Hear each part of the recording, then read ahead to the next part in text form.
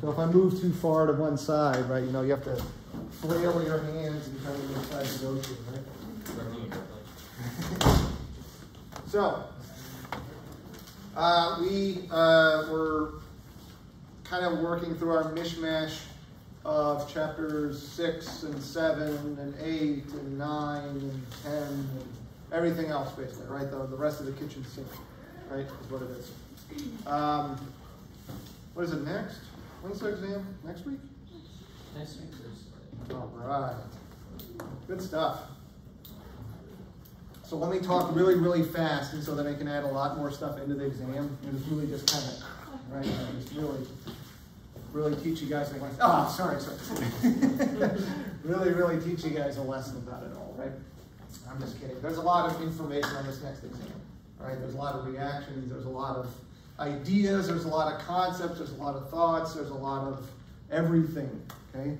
There's lots of important things, okay? I don't probably have to tell you that, mention that to you guys. I think you guys figured it out, right?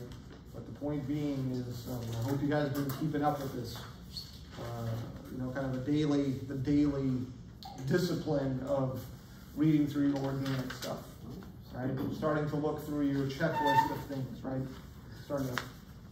Starting to make whatever notes you guys need to when you guys are going through and doing your reactions, okay? Extremely important. Where we had ended up is one of these ideas that's going to come up over and over and over. And that's the idea of selectivity, right? We've learned a lot of reactions where a strong acid can affect some kind of transformation, right? We've learned where HBr can react with an alkene. We've learned where HBr can react with an alcohol. Right? We've learned different acid-base reactions, different acid-base steps, right? And so now the thought has to become, well, everything we've done so far is we have a functional group and a reagent. But the world doesn't work that way, right? Molecules have multiple functional groups. There's different reactions that can happen.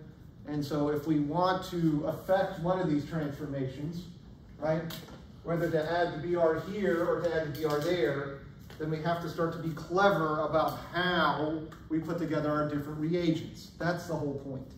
Got it? So we're going to have to think about, okay, how can I make only that reaction happen? That's the idea. All right? So we'll come back to this idea here, but I want you guys to start to pay attention to what functional groups are present and what reagents are present. Okay, and what reactions can work with multiple functional groups or not. That make sense? Okay. Okie dokie. So last time also we learned about our our acid catalyzed dehydration. So we have our strong acid. We elevate the temperature to boil off some water. Okay. And we take an alcohol all the way down into an alkene. Got it? What's the problem with this reaction, though? Or maybe one of the many problems. Yep? You take a sigma bond and you make it a pi bond? Well, yes, right? That is let's say, the problem of how can you get this reaction to go. Right? That's certainly something important to pay attention to, right? We're trading a carbon-oxygen bond, which is a very strong bond, for a carbon-carbon double bond, which is, right? I mean, it's okay. It's not that it's more or less stable. It's just, there's a trade in energy, right? What is H2SO4? Strong acid. Do you think it's selective towards alcohols? No, right? So that's the problem here. Sulfuric acid is going to do a lot of different transformations. This is just one of them. The other thing is, what happens as we elevate temperature?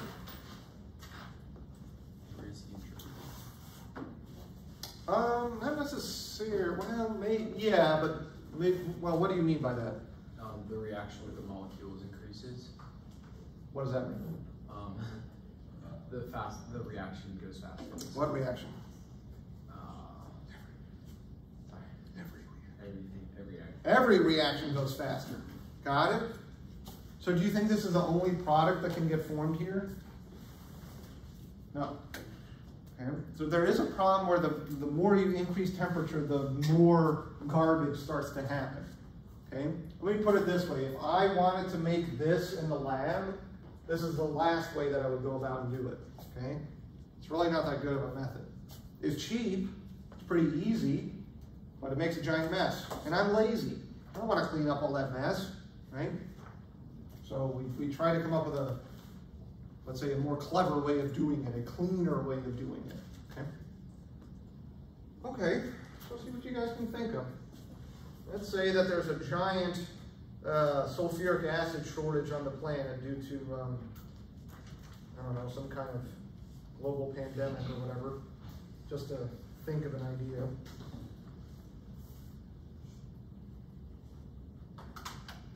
How could we do that without sulfuric acid?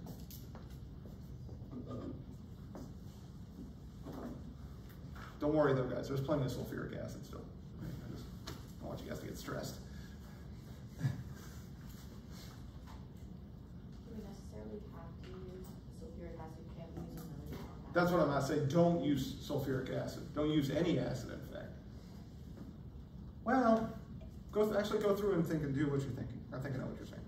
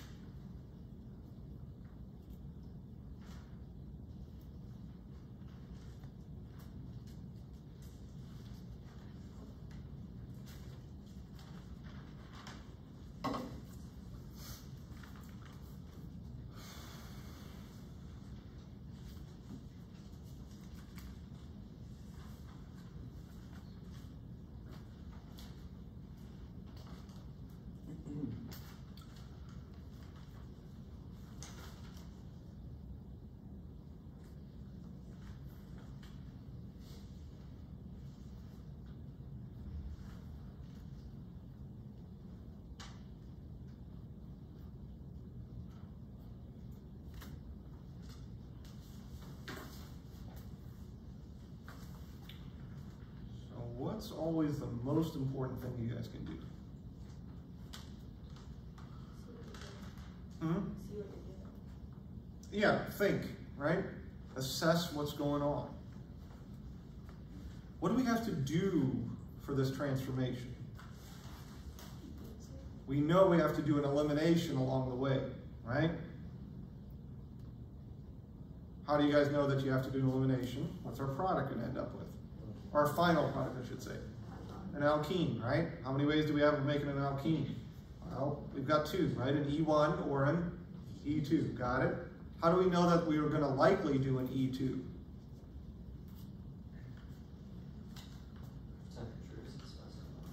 Well, you can do whatever you want to, right? I'm giving you guys an open toolbox to use whatever we need to, except for sulfuric acid, right? So a limited toolbox, so to speak. Yeah, we don't have a tertiary leaving group. We don't have any tertiary positions, right? So we're likely going to be doing E2. Did everybody follow this line of thought here? Because if I give you guys a blank slate, right, the first thing you need to do is start to narrow down your choices. your choices are always typically going to come down to 4 things, right? Right. What are those 4 things? Tacos, burritos, enchilada, or I don't know. What else? No, what are your 4 things?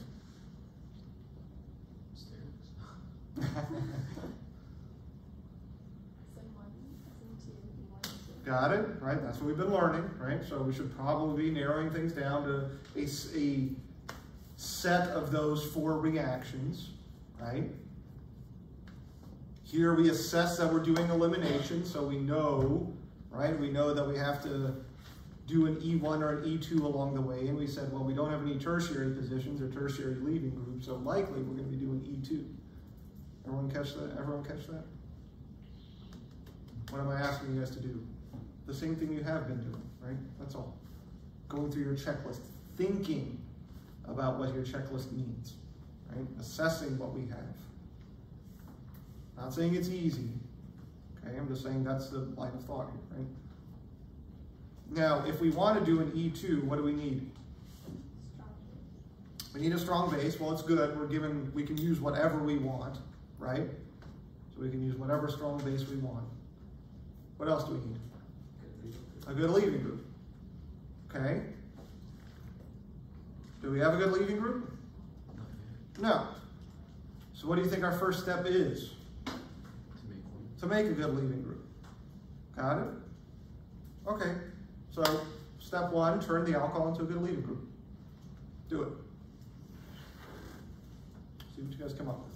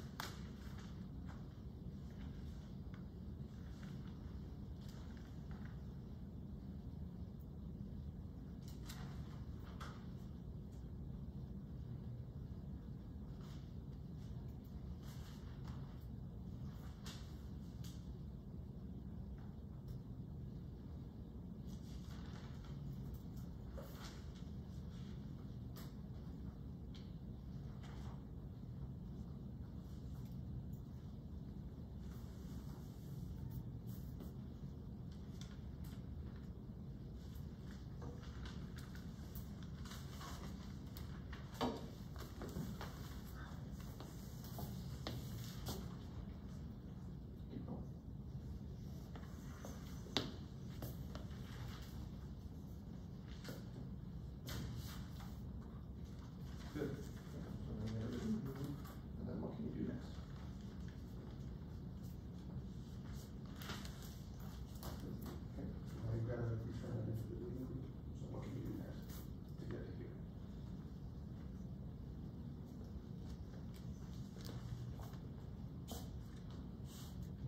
It's not just going to up and leave, right?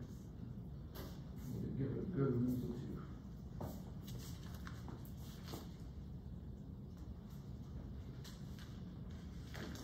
That into a good lead. So what are the good leading groups that we know?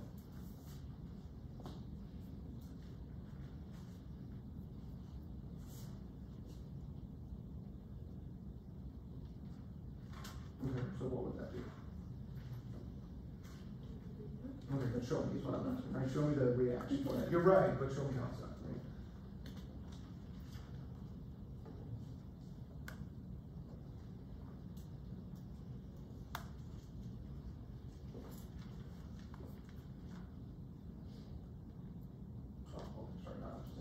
You're good.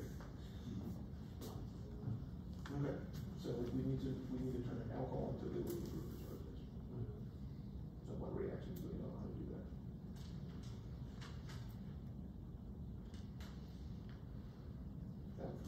That's the place to start. We know a couple of them, so we need to look through those, try and find those to remember or whatever it is. No. This is just going to do an acid base reaction. And that's not going to give us a good leaving group. So. question also is, what do we know are the leading groups? Like, what are the ones that we see most commonly? How can we do that transformation, that kind of thing? That's going to deprotonate water? No. Yeah, not quite.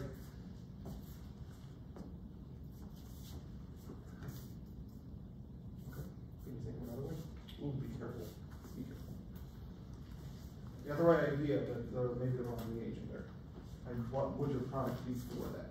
You know you need a strong base, but that one, remember, is going to behave a little bit differently. Right?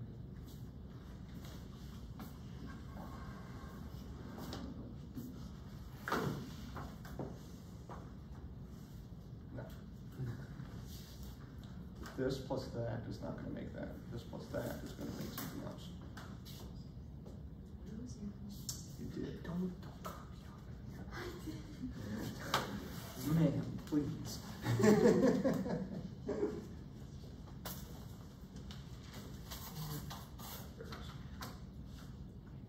So step one, we need to make a good leading group, right? What are good leading groups? We really only know 2 of them. What are they?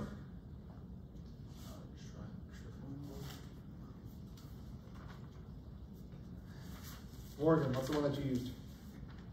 Tosylate. Okay, tosylates. Fantastic leading groups, right? Excellent leading groups. Cole, I think you had a different one. What did you use? Yeah, water. How did you make water, though? What did you add into this to turn it into? Hydrogen. And what's the reagent? What's the leading group? What did you turn the alcohol into is what I'm asking. The first step. I don't know what I would call it. It's 2 H's and O with a positive part. Oh, you didn't finish it up. I'm Oh, sorry. yeah. I thought you were on the right track. Oh. You are. I didn't mean it that way. You're on the right track, but you didn't quite finish it up. So tosylates are one good set of leading groups. What are our other big set of leading groups that we've seen all the time? Our halogens, right? Got it? So what I'm saying, you got to make a good leading group. How many options do you have? 2. Make a tosylate or make a halogen. Got it? Chemistry is easy. 2 choices, right? Always 2 choices. So, how can I turn an alcohol into a tosylate? So let's just follow a blue arrow here, right, so to speak. So I put my tosyl chloride.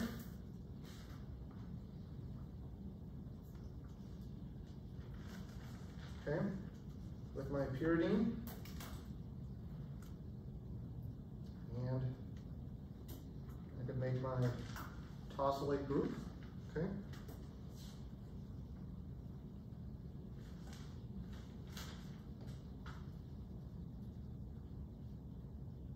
Or I could turn this into a halide by the addition of HBr, right?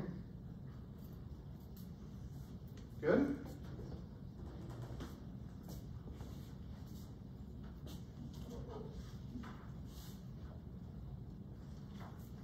One of those is a better method.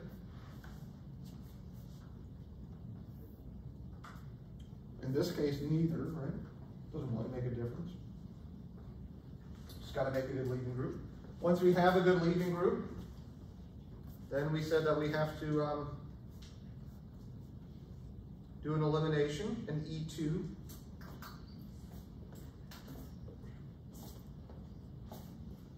So how can we do an E2? Using whatever your heart's desire. Favorite base.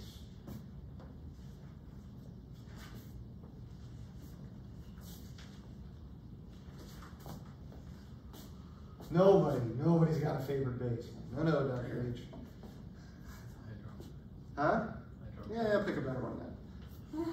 Before that, I actually took a different process for making the alkene. Okay, hang on to that thought for just a second. Though. Okay. I want to hear it, but hang on to it for just a second. Do you guys get what I'm asking you here? How do I set up something to do an E2 reaction? That's what I'm asking. Okay, we've got secondary leaving groups. That's good. They're unhindered. That's good. What else do we need to do in E2? Strong base. What are our strong bases?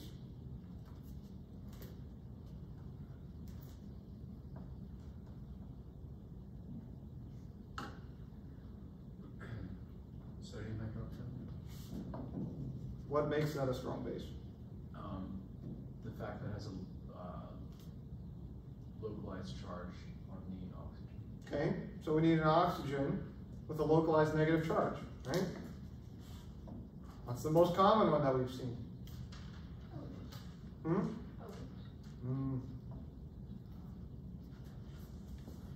All right, this is one that we've never seen before, so you might have to take notes on it.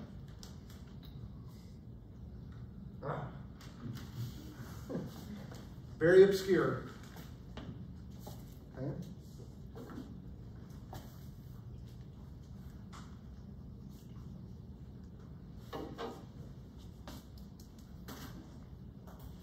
You guys catch what we're doing here? I'm asking you guys to think and use what you guys know, right? Otherwise, we're just going to get these habits of if this, then that, right? You know, this kind of, what's the word I'm looking for here? This cued response.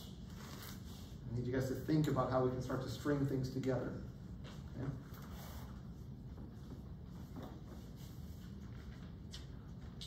Cole, you said you had a different thought. Yeah, let's see, how can I describe this? So I made, with HCl, I put a hydrogen on. Yeah, you can't isolate that. That's not going to exist, right? We didn't do that over here. No, you did, but did we stop it? Could you isolate that in your reaction? No. Remember, each one of these steps gets us a product that is stable and we can get out. You're really not going to be able to isolate those charged species. Right? That's an intermediate for us. Right? Yeah. You're doing the same thing that you'd end up doing here. Right? Because what you did is HCl at the beginning. And you'd, instead of a bromine, you'd put a chlorine there instead. Right?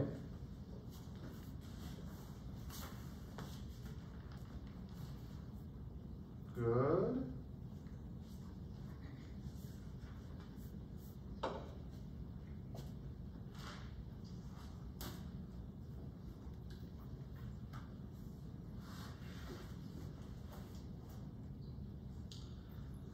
Let's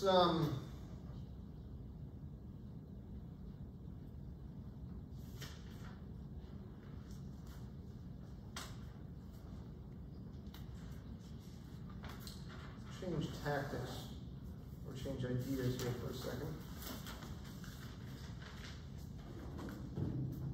Change thoughts.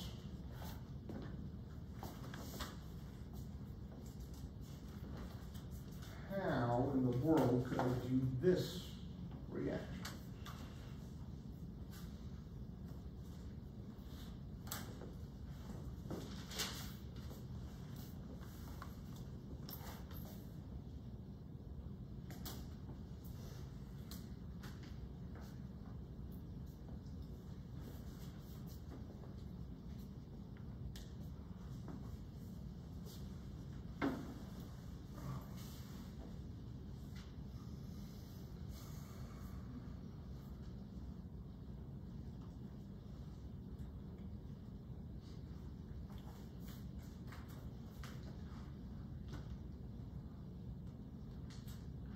So, what do we have? What type of reaction are we doing here?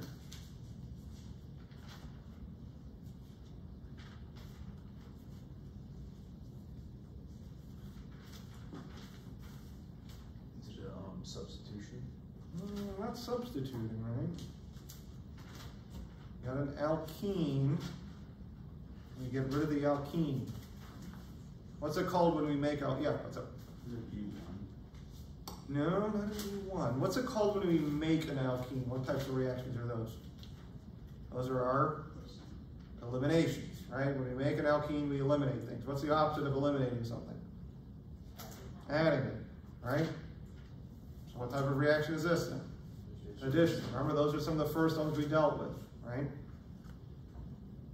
So we've got basically 5 reactions that we've learned, right? We learned our additions, and then we learned our SN1, SN2, E1, E2, right?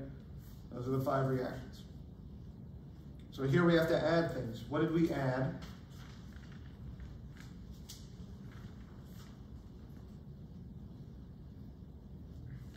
You add the hydroxide, And the 1 hydrogen. so I added an OH and an H. You guys with me on this one? Everybody with me in that? It's important. I added an H on one side and an OH on the other. So we need some source of something called HOH. Maybe H2O, I guess it would come down to, right? Yeah. So here we'd be doing a hydration reaction, like we're adding water to something. Now, if you just put water in with an alkene, guess what's going to happen? Nothing, right?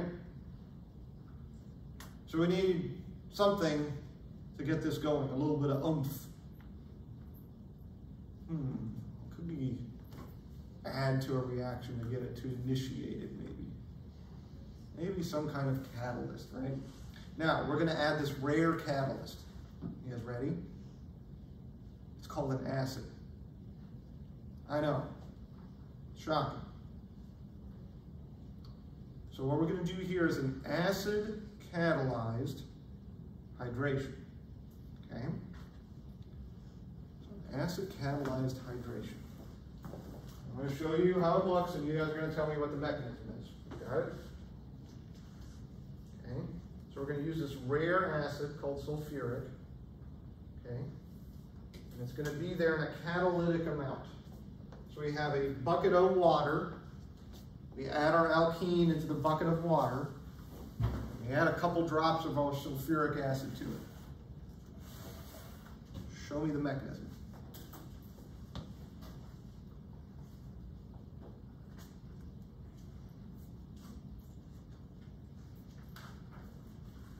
See what you guys come up with.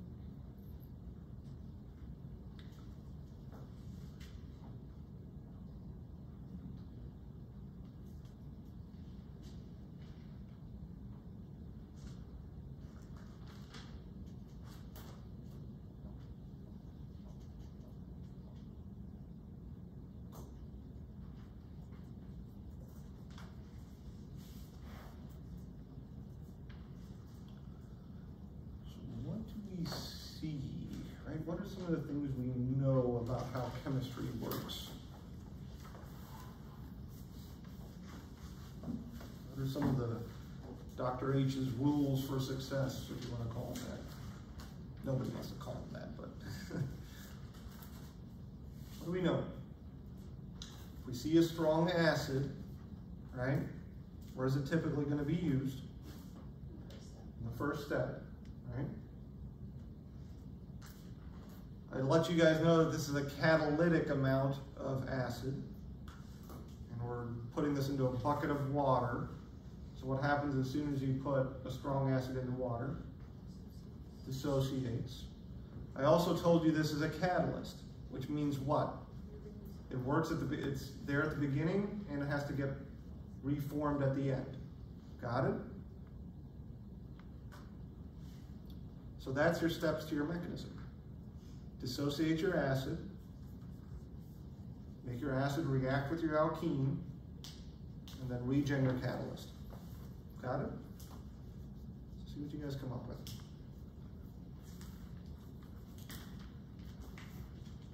Acid catalyzed hydration.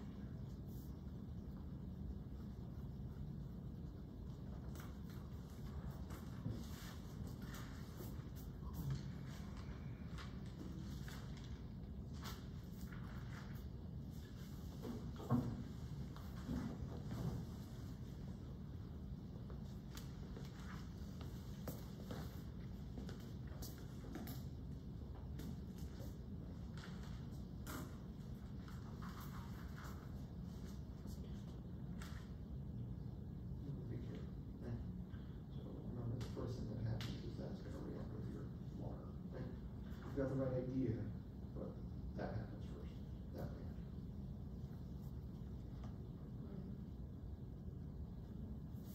This is basically your salt, right?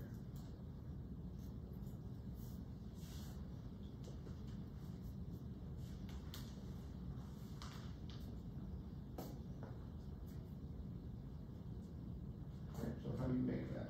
Show me how you make that.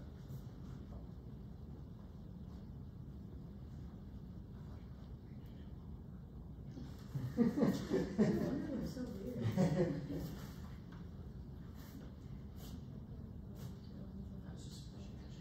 So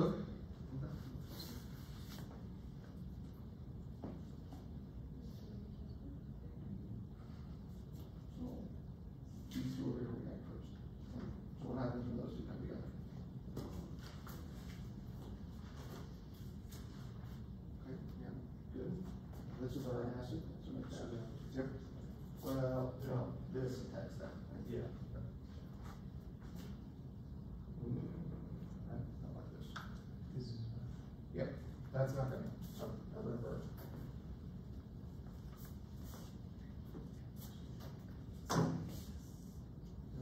Be careful. That means something different than what I think you're showing there. Yeah. We're gonna actually talk about that not too long from now, but so this just showed this from reaching out to grab that. Yeah, just like yeah, so, yeah, just be careful of that.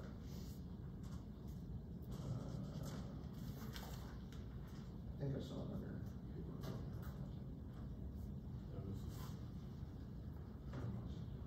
Maybe it wasn't yours. Maybe it wasn't, but anyway, so this there's an arrow from here to there. So just like a normal arrow.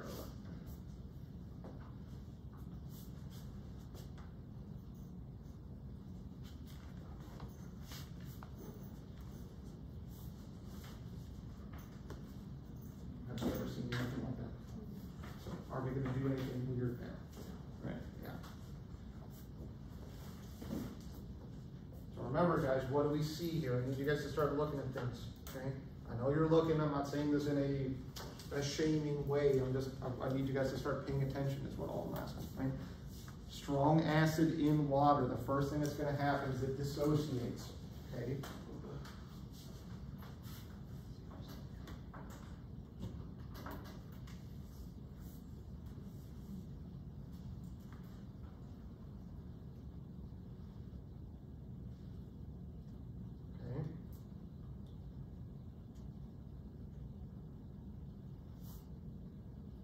What is happening here? Right? Acid reacting with the solvent, right? Water is our solvent. Have we seen a step like this before? Yes. Have you seen it multiple times before? Yes. This is a valid step to think about whenever we see acids in water. Yes. So now that we've generated this, now that's what's going to be doing our reaction, right?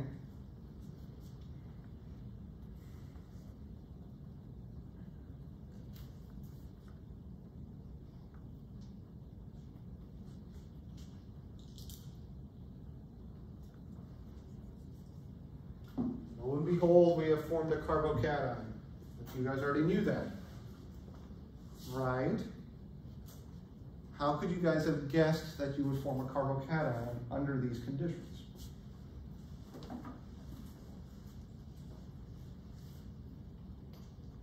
What's a clue for carbocation formation?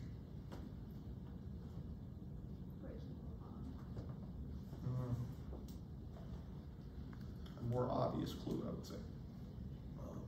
In the addition reaction we did, like for the last exam, the double bond reached out and they grabbed the hydrogen and then left a positive charge on the more stable. So we did just this right here, right? Yep. What's a clue for when a carbocation is going to form? If I give you guys a mechanism that you've never seen before, what's a clue that a carbocation will probably form along the way?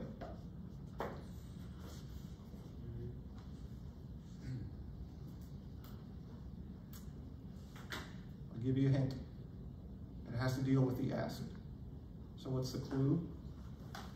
If you have a strong acid, guess what's probably going to form? A carbocation.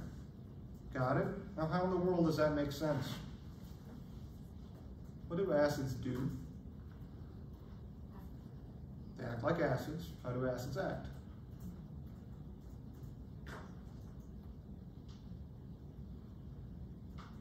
What defines an acid?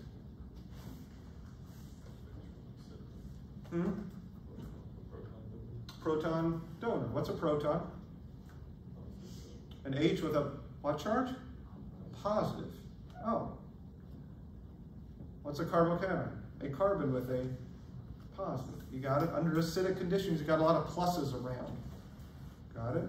Things are acidic. You got a bunch of H3O plus floating around. Do you think a carbocation floating around is going to make a big difference? No. Guess when you won't see a carbocation form?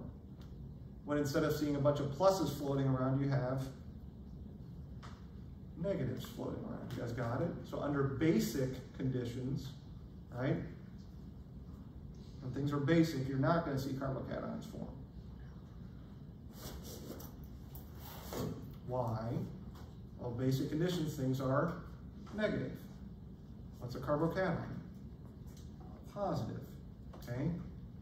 It won't last all that long. It won't really form, is the point that I'm making. If you've got a bunch of pluses, making another one's not a big deal. If you've got a bunch of negatives, making a negative's not that big a deal. You guys with me on this? Does that seem logical? No, does that seem logical? Yeah, okay, if I'm under positive conditions, right? I'm under negative conditions, negatives, right? Can you guys finish up the mechanism from here? See what you guys come up with.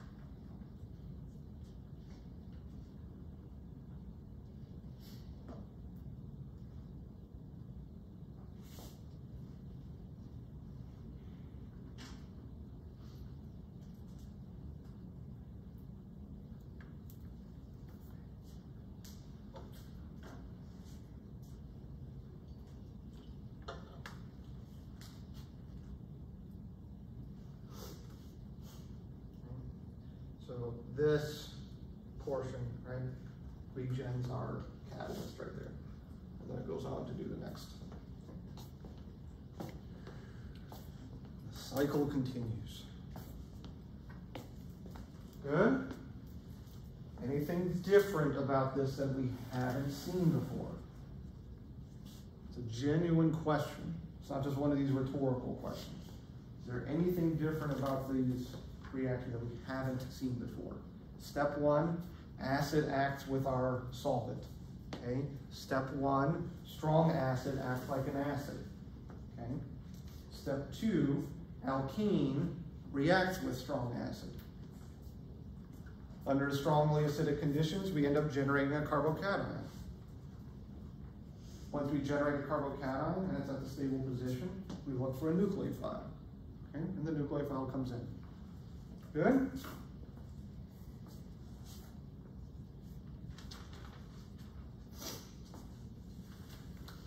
Question.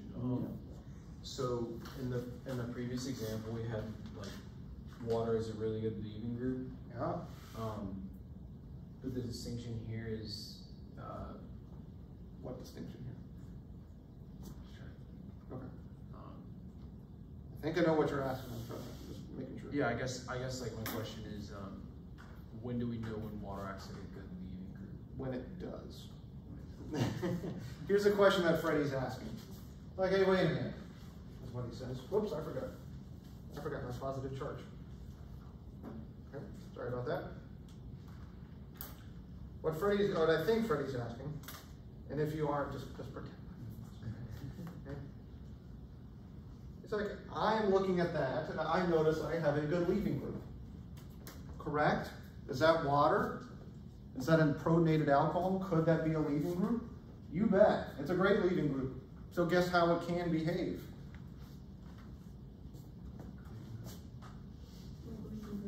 Got it?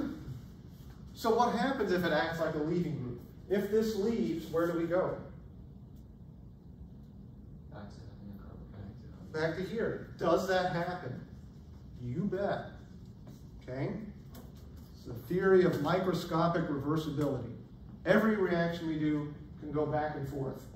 In fact, every reaction does go back and forth at a specific rate. What's that idea come from? See, the forward reaction rate is equal to the reverse reaction rate. Equilibrium. That's equilibrium. Got it? So when we draw a mechanism, our mechanism tells us how we get from the beginning to the end. Every step in a mechanism progresses us towards our product. Every step is reversible. But if we go in reverse, then that's what we already drew. Got it?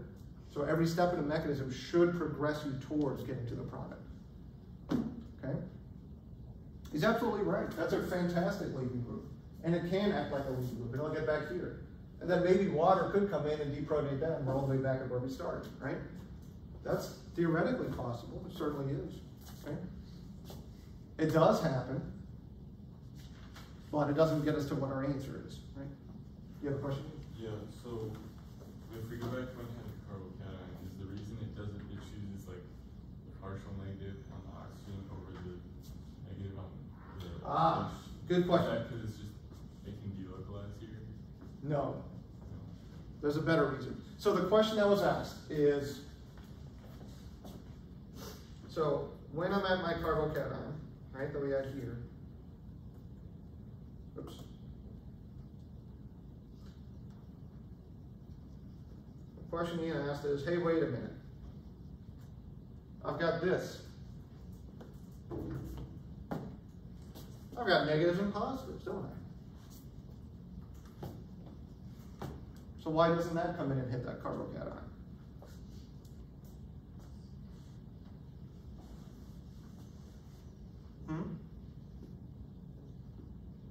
Is it because of the bulky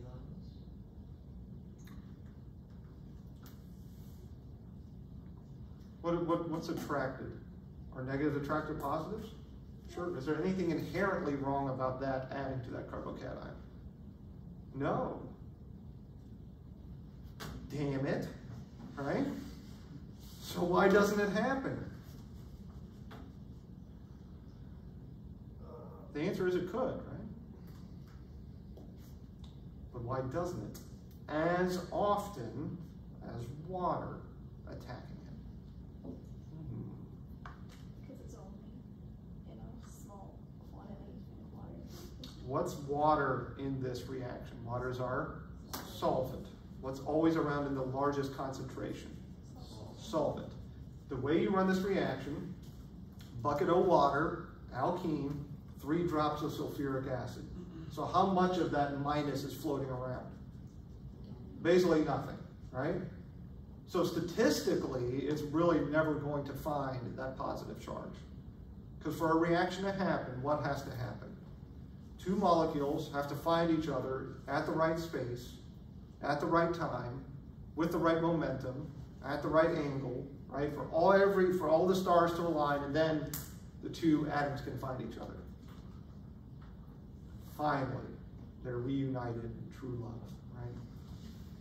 Story as old as time. Carbocation, and I'm like, nuclear fine. All right, anyway, that's all that stupidity aside, right? But do you guys get the point here? Is there anything inherently wrong with that happening? No. But statistically, it's really not going to happen. There's far more water around. These things are diluted, right? And so really that can't happen.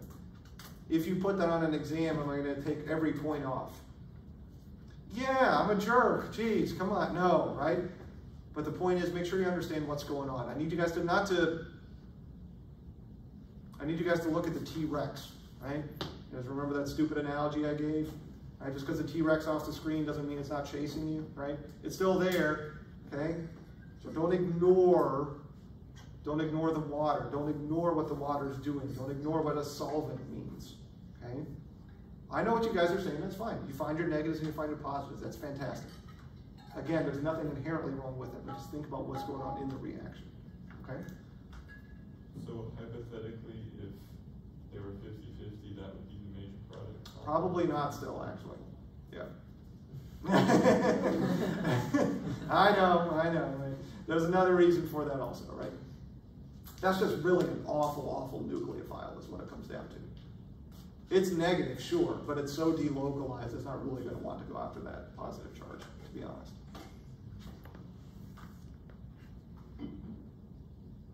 So, how's everyone's confidence doing? Don't worry, it's not at the ground floor yet. Okay, good. I got some time still today. Let's see what else I can do. The point this is really the point that I want to make with this, right? The point I really want to get across to you guys is I could have just thrown this up there and said, you guys already know the answer. You guys have already seen what happens when strong acids react with solvent. You guys already know what it means to be a solvent. You guys already know addition reactions. You guys already know what happens when you have acids in their relationship to carbocations. You guys know all these things. You might not realize you know them, but that's why I'm telling you guys about this stuff. And that's why I keep trying to repeat it over and over and over again. Why? Because when I look at this, guess what I do? There's a strong acid. Strong acids are going to react in the first step. When I see a strong acid, I'm typically going to think about the formation of a carbocation. Okay? I check my solvents, I check leaving groups, I check functional groups, right? I check primary, secondary, tertiary positions, I do all these things. So what am I trying to get you guys to do? Same thing. All that stuff, right? I need you guys to be little Dr. H's. Okay? I know, it's scary, I got it. No, please God, no. Right? I need you guys to start looking at all these things. Because I am going to give you reactions that you guys have never explicitly seen, but guess what? Every one of those reactions is going to have in common. The individual parts of it you guys have seen before. Okay? You're looking for your acids. You're looking for carbocations. You're looking for substitutions, eliminations. No matter what reaction I give you on the next exam, guess what? There's only 5 answers for it. Addition, SN1, SN2, E1, or E2. Got it? You might have to do an acid-base in there even, so I'm sorry, 6. Only 6 answers for the next exam? That's easy. I'm just going to put all 6 answers down for everything, right? Found a way to scam the system. But all joking aside, do you guys catch me on this one? I don't need you guys to memorize reactions. I need you guys to think about the steps in those reactions and where we see them over and over and over again. Draw the patterns out of things, okay? And that's what I really, really like about this textbook. They try and have you guys focus on patterns of things. If you guys follow along with that, it's going to make your life a lot simpler, I promise. Promise. Until we get to things that are kind of break the pattern. I know, but don't worry, we'll get there. Okay, so what have we learned? Well, we learned that if I have something like this, right? And I try to do a hydration. Right? See if you guys can run through the mechanism real quick here then. See what you guys come up with.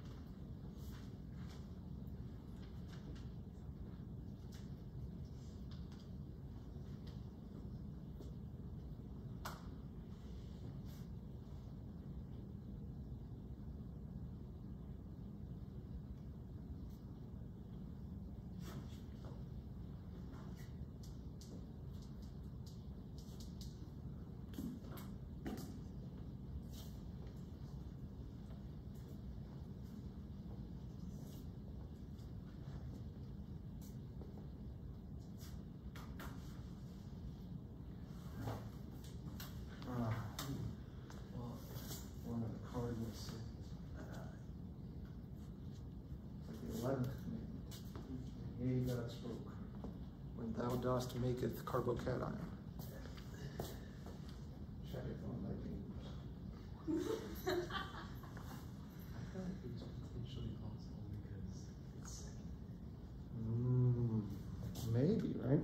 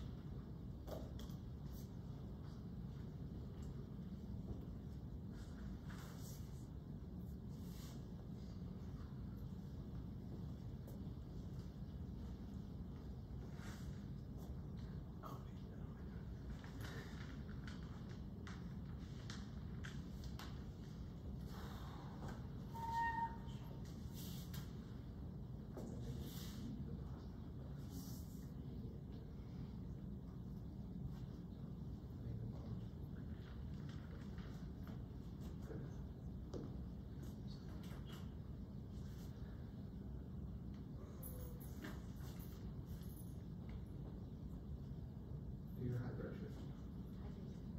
How we?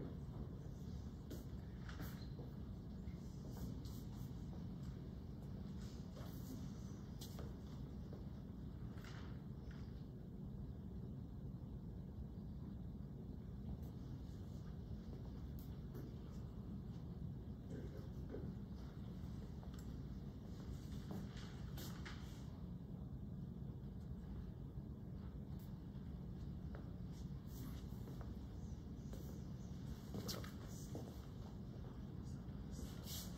Okay. No, right? You made this, so use that. What is this? That is a very strong cast. Right? So use that in the next step. Okay? So work this here. The previous example.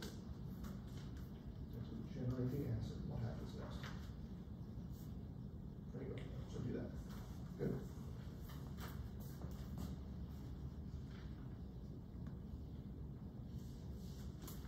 Good. Good.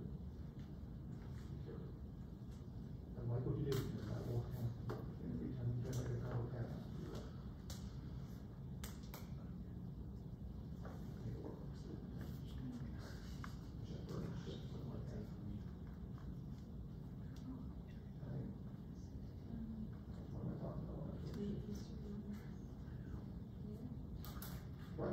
there's two types of shifts. And an alkyl shift. Sodium hydride shift in this case.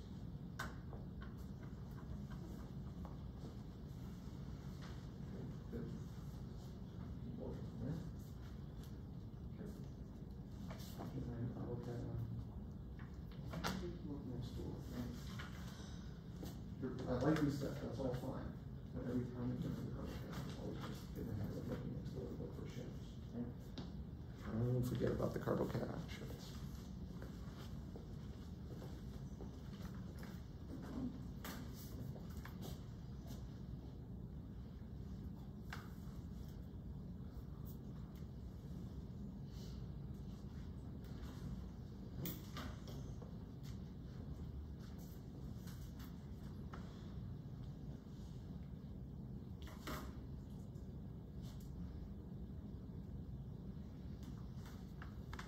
Good.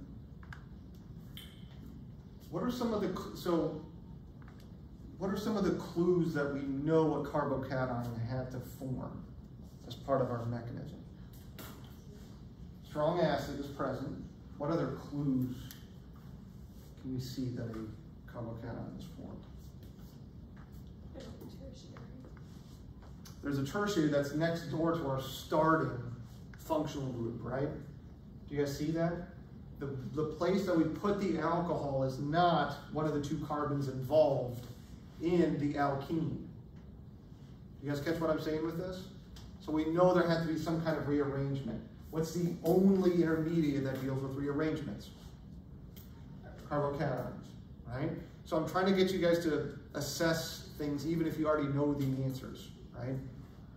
How do I know that a rearrangement happened? Well, we check for our strong acids. We look, is the group added on one of the carbons that were involved in the alkene to begin with? Right, these kind of things. Do I see a ring expansion that happened? Did I see a methyl group shift? Right, all these are clues that a carbocation had to be formed. Got it? Are those important clues to pay attention to? Yes. Are carbocations important? Yes. Are you guys going to forget to do shifts on the exam? No. Yes. Some of you guys are, I'm just being honest. Okay? I'm telling you guys here so that you won't. Okay? We got about a week between now and the exam, right? It's plenty of time. Tattoo parlors are open. Okay? Just shift carbocations, right? You can make it in cool script, right? Right?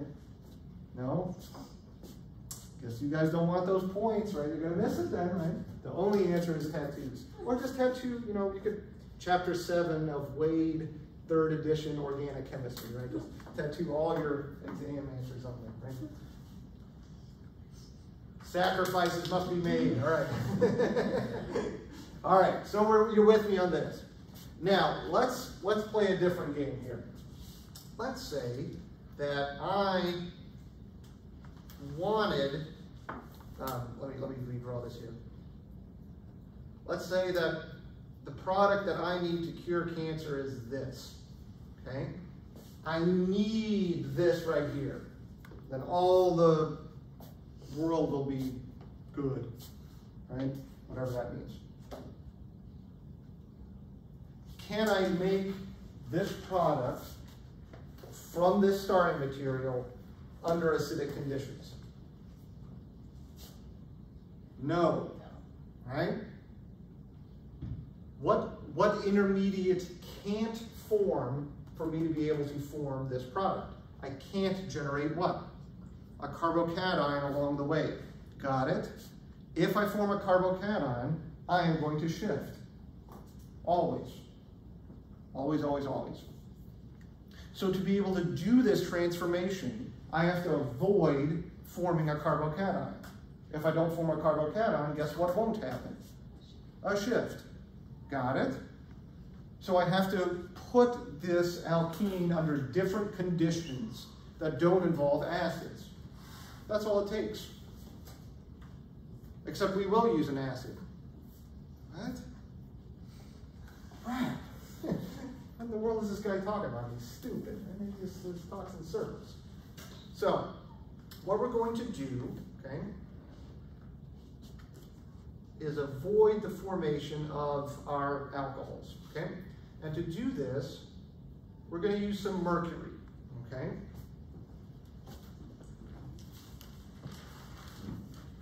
Now there's some other stuff that's going to go with it, okay?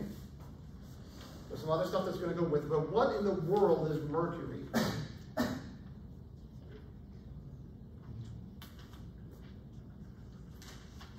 Go ahead, whenever you guys got an idea. It's very viscous, like it's the thing in the thermometer. Yeah, right? So that's mercury in its elemental form is very cool. It's one of the only two naturally occurring elements that are liquids at room temperature, right? There's only two of them. Everything else is a solid or a gas. Mercury is one of them. What's the other one? Gallium. Hmm? Is it gallium?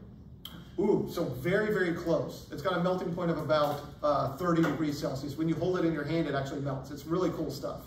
But actually it is a solid at room temperature. But I like that idea. That's the only other liquid. Our good old buddy bromine is actually what it is, right? So you guys are gonna dominate. This was actually a trivia question. My bar tab got covered because we knew this one. So finally, being a professor pays. Right? But it's bromine and it's mercury. Those are only two liquids at room temperature, right? But what else do we know about mercury? Well, it's a transition metal, right? Transition metals, and it has a positive charge. You guys catch me on this one? It's mercury with a 2+ charge is typically what we will see. Guess what's attracted to mercury with a 2+ charge? Electrons, right? Anything that's positive is going to attract things that are negative, right? So the way that mercury is going to act in this reaction, it's going to act like an acid. Not a Bronsted acid, it's going to act as a Lewis acid, okay? Lewis acids are electron pair acceptors, okay? Anything that accepts lone pairs is a Lewis acid, acid acceptor, okay? H2SO4, HBr, HCl, all those things are Bronsted acids. Those are proton donors. When we're dealing with proton donors, Bronsted. When we're dealing with lone pairs moving, Lewis. Lewis acids are going to play pretty key roles for us in a lot of reactions. Okay, this is going to be our first example. Okay? Cool. That's it for today. We'll pick this up. We'll wrap it up on Friday there. Tomorrow, benzocaine-ish, right? Benzocaine reaction. We're only doing the synthesis part. We're not doing like they have the qualitative tests. I think it's like part B is what it is. So we're just going to do the synthesis, and you guys are going to do the IR and the NMR, right? So what we've been doing all along. Sound good? Cool. See you guys tomorrow then. Oh, and don't forget your first, if you guys haven't turned in your post lab for the caffeine, that will be due tomorrow. Okay?